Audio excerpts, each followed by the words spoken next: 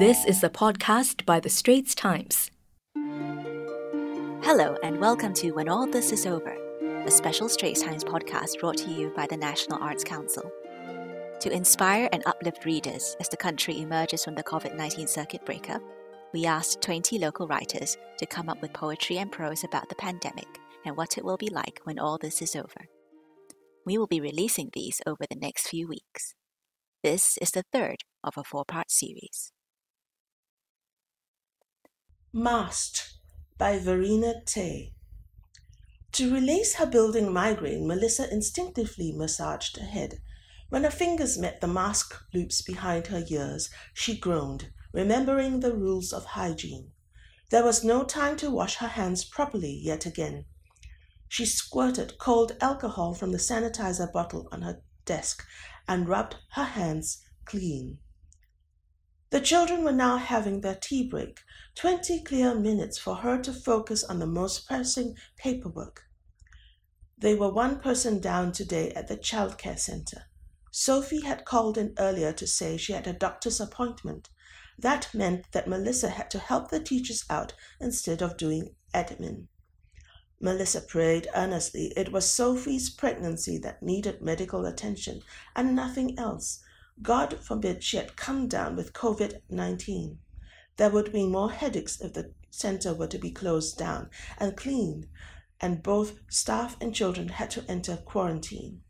As she scanned her email, Melissa hoped for no latest government directives in her inbox that would make running a childcare center even tougher. Her throat itched. She coughed and grabbed her mug for a sip of coffee to ease the strain. She was out of practice.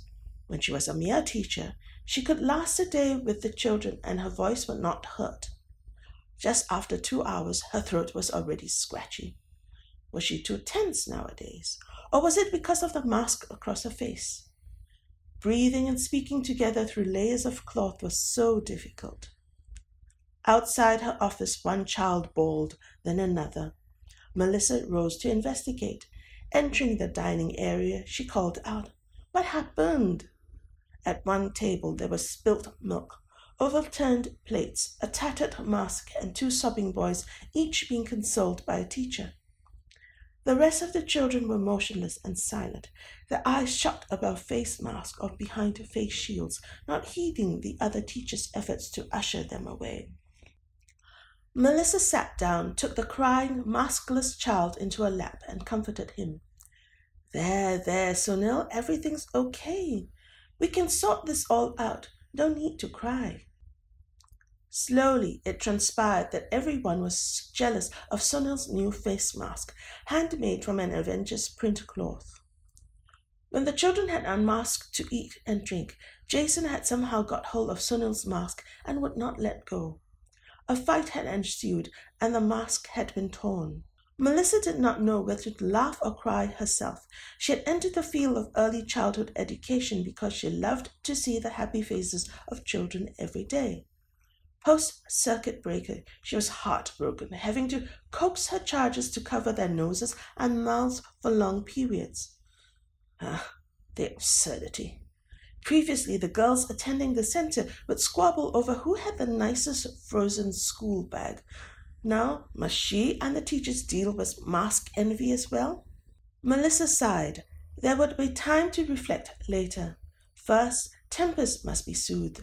Then Jason must be reasoned with, Sunil supplied with a new disposable mask and a consolation balloon, parents notified, and 100 other tasks to be completed.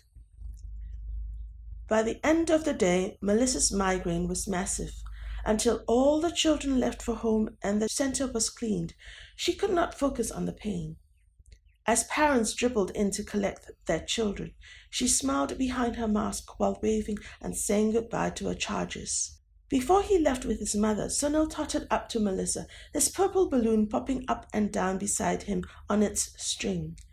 He gave her a huge hug around her hips and whispered through his mask, "Thank you." Then off he ran to join his mother, waiting by the center's main door. Melissa's heart leapt, and she kept it high, refusing to heed her teacher's instinct to correct his pronunciation. After all, with her face mask on, How easy would it be to show a child the difference between saying t and th? Memories Are Water Shaped as Stories by Fairoz Ahmad. We will remember what we want to remember, and we will forget what we want to forget. No, we will not forget what we want to forget. We shape them to what they need to be. Memories are water shaped as stories. Force hits water. Words are displaced, wet. Some words are drenched. The lazier words float on water, pulled by the wind. Seabirds swoop and peck at them. They let the birds be. These are happy-go-lucky words. These are take-it-easy words. Heavier words sink so deep that it is impossible to decipher what words these are, what memories they are made of. Don't bother, they say. It is too deep. It is too dangerous to go below. Let them be. Tend to the easy ones, mostly the floating words. These are easy pickings. Then, tend to the ones only moist at the sides. If need be, the drenched ones.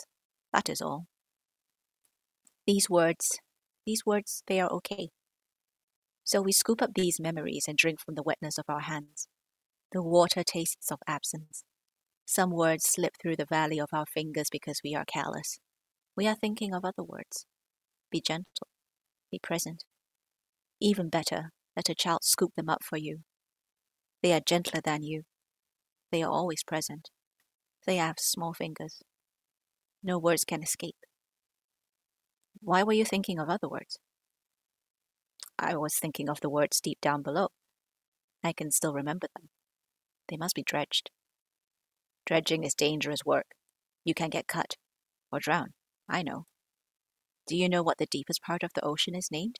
Hadal, hell. It is the coldest. But you dived in because you are a fool. And they were right. It was too deep, too dangerous. We are all fools. It was safer to be at the surface.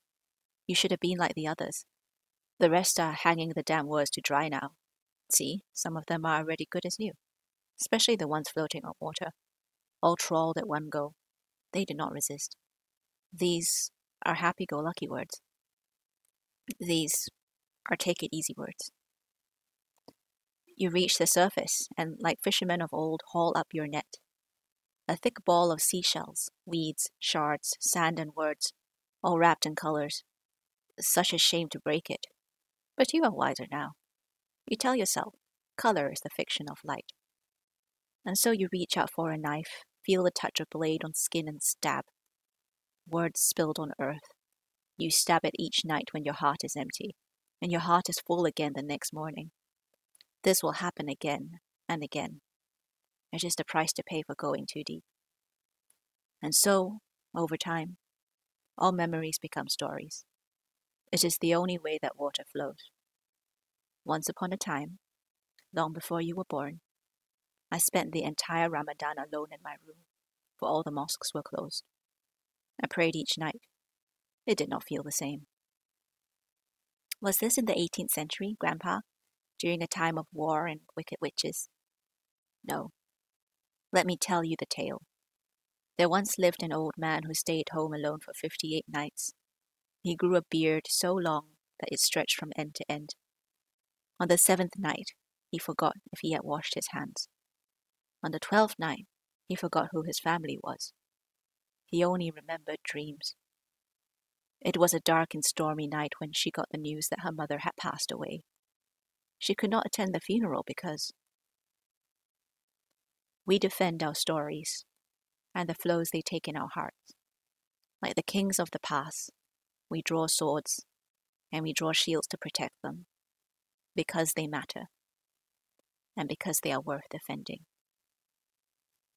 We have felt defeat. We are all fools. We are all kings. Going Round in Circuits by Jennifer Ann Champion. When friends and lovers meet, unmasked in the street, a spectre slips its hand between hands held till it's over. All men congregate at round tables once more, between sips of beer, counting who is still here. Over. WhatsApp and group chat, advice pours like blessing. Fear doesn't blow over until it's all over. Coated in regards, we return to the grind, if there even is a grind to tide us over. Us and our flood, a recurring pandemic. The otters and the birds and the fish know it's over. She won't want to say they asked overtime of her. It's great that her Sundays off at home are now over. He'll still be isolated from the country he built, the poet inside him welding words over and over. When we ask if happy ever after really has resumed, we discover none of it's over until it's all over. The Children by Yu-Mei Balasingamchow. After 8 months, her children were coming home. They were rotating between services, her son from military to healthcare, her daughter from healthcare to construction, and their medical reports were clear, so they could spend one weekend with immediate family before their next posting. She had to be tested too, to confirm that she didn't have the virus. There were still inexplicable community outbreaks, and no vaccine or reliable treatment. She was relieved to get a negative result. It meant she could hold her twins again, not just talk to a screen or send haptic emoji, which simulated affection but felt like sandfly bites on her skin. The children arrived on Friday, whipping off masks and gloves to hug her. They were muskier, leaner, louder. On video calls, they had let her mother them. Are you eating enough? Is there enough protective gear? So many rumors. Also about shortages of rice and filtration tablets. Now she realized they were adults with their own views of the world. At dinner, her son said, "Remember M, the one we called teacher's pet? So our ship surrounded the small motorboats. They were trying to enter our waters. Our commander told us to stop them. M started arguing with him." He scoffed. "You know all those people have the virus. That's why they want to sneak in. And M wanted to let them. We're doing national service for Singaporeans, not for them." "How did you stop them?" she asked. He shoveled food into his mouth. Both children were eating furiously. They did so at every meal that weekend, driven by something more than hunger or comfort. On Saturday, she said, "Take your time, no rush." Her daughter said, "The virus doesn't wait. It strikes once it has the chance. If we slow down, it'll spread even faster. Remember that," she said to her brother. "There's a new wave of cases at your hospital. It's going to be full on, lots of tough choices. No mercy."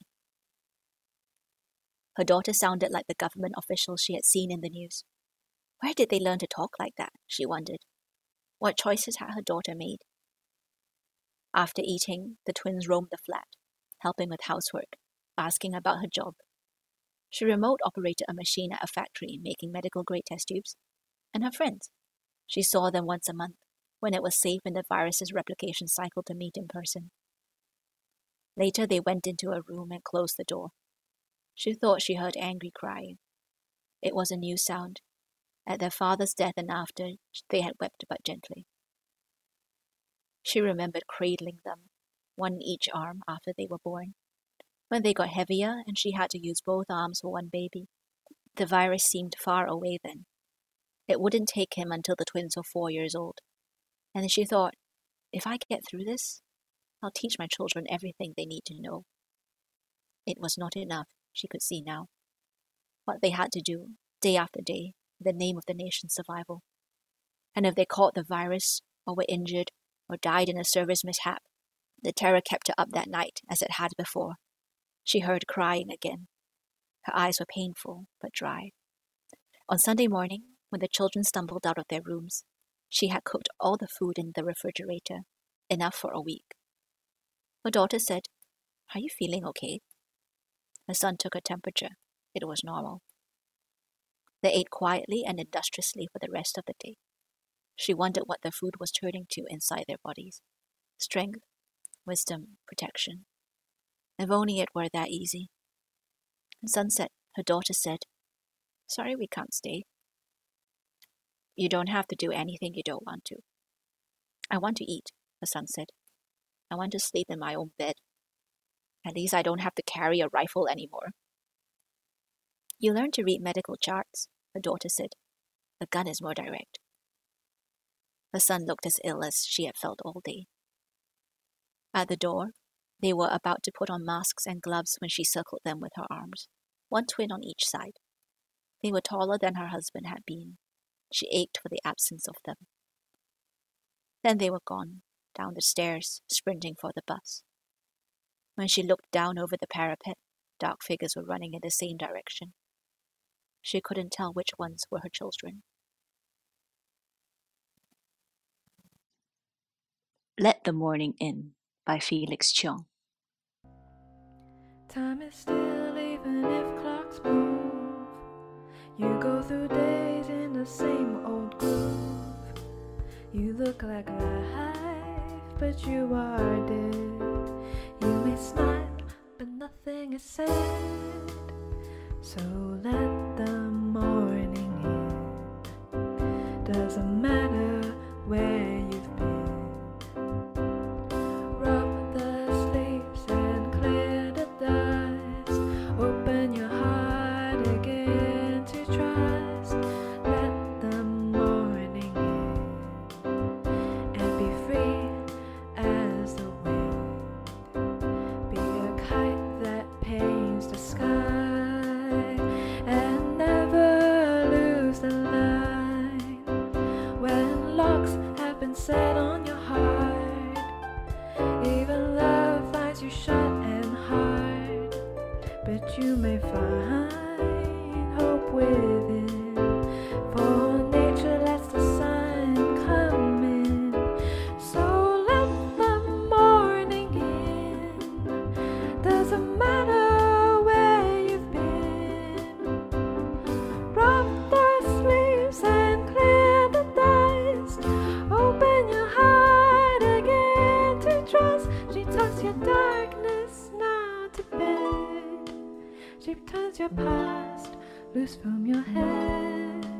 She pulls the dawn across your sky, setting you up for one more try.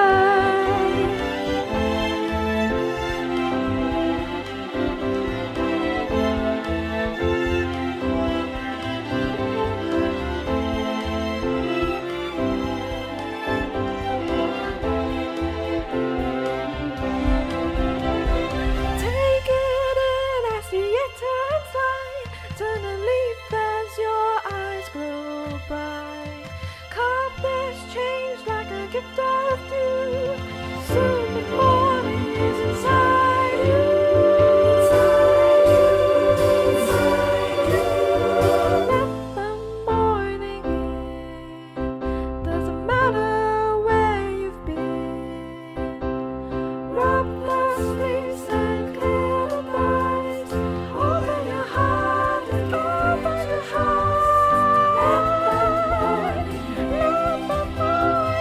let the darkness win. Don't let it win the night. This too shall pass. This too shall pass. It's over. Let the morning in and be free as the wind.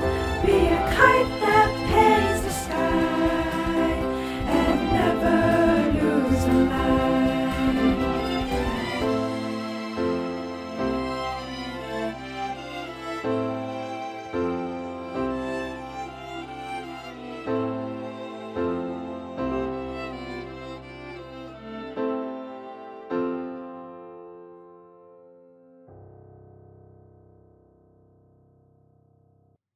Thank you for listening to When All This Is Over, a special Straits Times podcast brought to you by the National Arts Council.